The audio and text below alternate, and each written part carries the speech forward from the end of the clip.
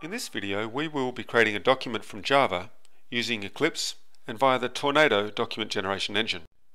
I've already installed and configured Tornado so that it's running on port 8080, and under the status tab we can confirm that Tornado is running, and this is the URL that we'll be connecting to generate documents. Under templates you can see we've got the sample welcome template.doc that we'll use as a basis for generating our documents. Firstly, in Eclipse we'll need to create a new project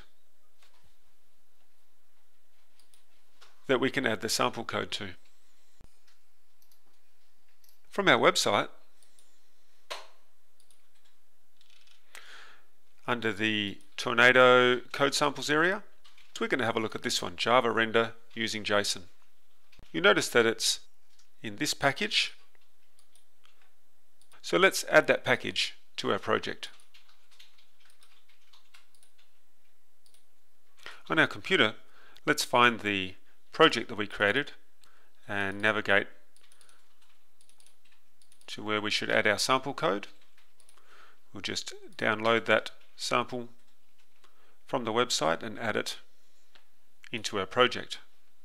So that in Eclipse, if we now refresh, we'll be able to work with the code in Eclipse. As you saw, I already have Tornado running, so without changing anything, let's run the code. And we'll see that we've created a file called mywelcome.doc in the project directory. And here it is.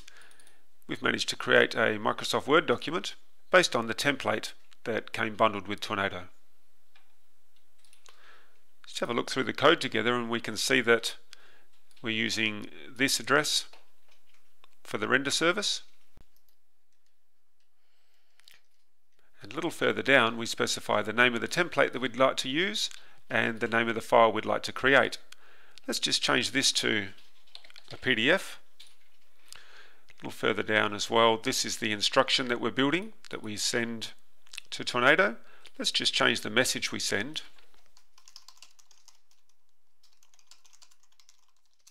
and rerun. We'll see this time the sample has created a PDF document using the new data that we entered. Hopefully this will give you a basis for exploring this code and getting started with Tornado. Thanks for watching.